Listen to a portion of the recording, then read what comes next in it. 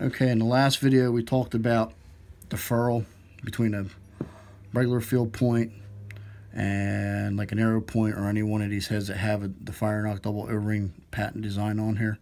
If you missed that video, be sure to watch it. I think there's very important info on that. That being said, I want to concentrate on these three broadheads. These three broadheads are all gyro based, meaning the weight is at the perimeter of the head. So it'll help magnify or enhance the spin of the bolt. So the faster it spins, the more weight is dispersed. So this would act lighter, like a lesser weight boulder or head combination. The more we can disperse the weight, and also the more energy can be expended out from the head, not only forward directional, so we can get energy coming away from the head on impact. So this is the 175 Traumahawk. It's a very thick head, so when this goes through the animal, I often tell some of the shooters who are interested in getting this head, it's kind of like a miniature axe going through the animal versus like a clean slice cut, where you have the potential, say on a liver shot, with the deer maybe bloating and the wound channel partly sealing back up. This is thick. It's going to have a very hard, darn near impossible, probably impossible time sealing back up once you run something like this through it. The idea of the head was to shoot an animal, very ethical kill. In terms of blood trails, the only thing that would be poor in a blood trail is in terms of length. So the idea was very little to no tracking at all. That's what this head, it is 135 pound KE or better recommendation for a crossbow. So that is in order for the tip right here to break the elasticity of the hide and penetrate into the animal.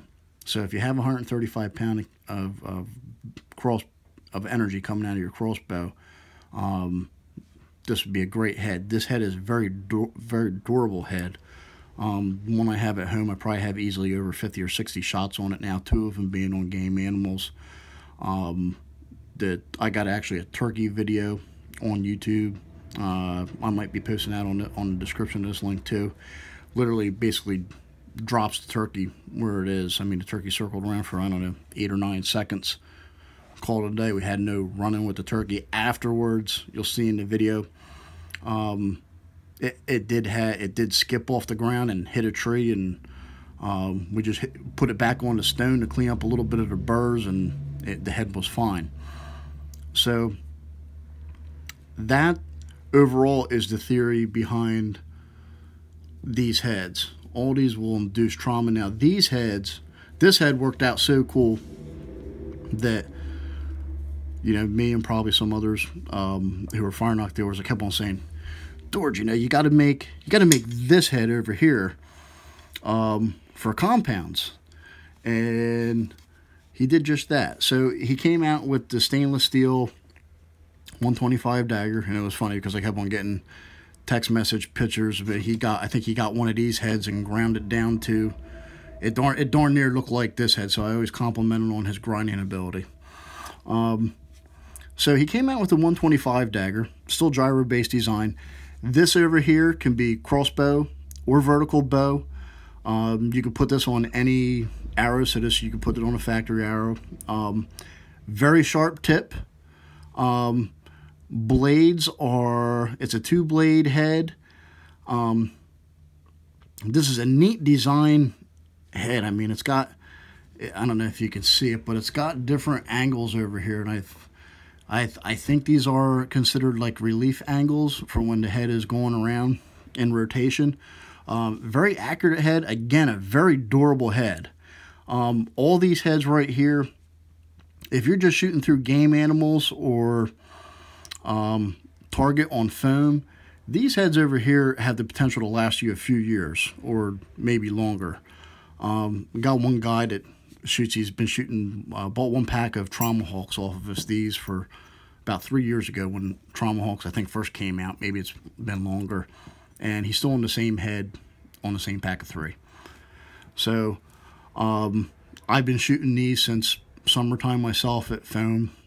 I shot a deer with it in early season with my son, and I still got the same head, and all these heads are still sharpenable. That being said, even after over probably 30-40 hits on foam, I can't tell I can't tell the difference between that head and a new head in the pack. So these things really hold an edge well. If you're a working man and you want some value in your broadhead and you don't want to buy like 10 packs of broadheads a year or whatever, because a lot of guys will buy 3 or 4 packs a year just getting started. They got to buy there's a practice head, and just buy this head, shoot it a bunch of times in foam. Odds are you can just put it back in your quiver, go out into the woods, and shoot something with it. So that's cool. This is the 125 grain head, stainless steel. This guy over here, I'm out of these, besides this one. I'll have more of these coming in real soon. So this is the GR5 titanium dagger. This is the stainless one. These are going to come in off the top of my head. I think these are 75 grain heads. And where that came to be was we were talking about this stainless steel, so I had said, oh man, we need one lighter. And lo and behold, he comes out with a GR5 titanium dagger. So that was cool. And people up front, well, some of the people will be like, why do you have such a light head? It's too light. That head was really to be implemented with this combination. This is a concept system right here, tube. This is a double shoulder. When first kicking the idea of lightweight heads going around, we're like, well, being we can stabilize the front of the arrow a lot better, and have a better angle of attack with a broadhead. Could we go lighter in weight and still have penetration, arrow flight?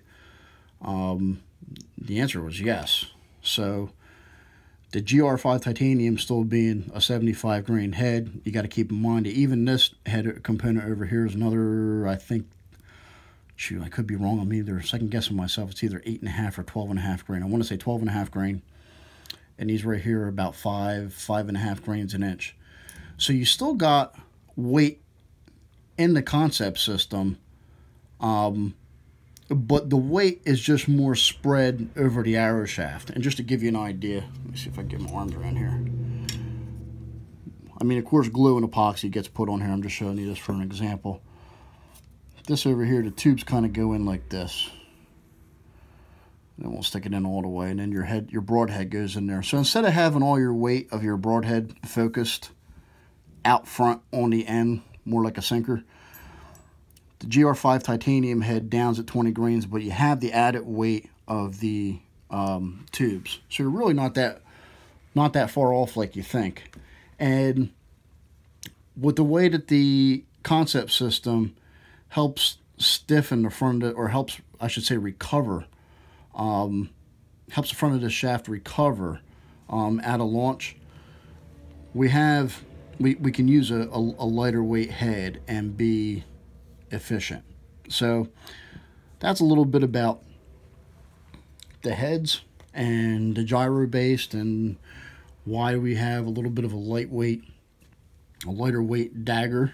And also we got 75 grain swing blade. We're going to do a video on that next. So these are the 3 heads. They're very, very durable heads, very sharp heads, very lethal. So I got these on my website. There's a broadhead page. The website is www.vitallimits.com. You go to the About section, click on that. You'll see a bunch of tabs. Got a lot of different pages. Go to the broadhead section, and you'll see these broadheads being offered. I got different configuration packs. I got these mixed in with these. I got 6 packs, or I think it was 9 packs, or 9 per pack.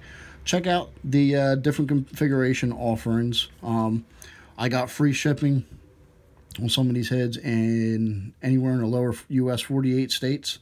Again, so check it out. If you have any questions at all about anything, feel free to put it in the comments, or send me a message, and I'll do my best to answer. All right, thanks.